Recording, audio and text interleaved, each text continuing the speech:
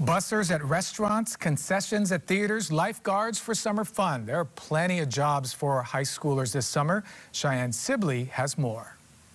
As it's getting closer to summer, more places are getting busier, which means they need more workers. And with high school students out of school, there's a lot of different jobs out there, even if you have no job experience.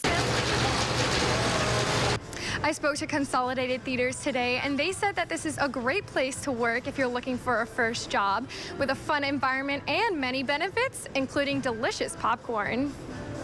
There's definitely good incentives on top of the pay, which is also nice. But yeah, definitely you can bring yourself and 3 of your friends to watch a movie. So, what's better than that? And there's lots of new movies coming out this summer. So what better place to work at than a movie theater?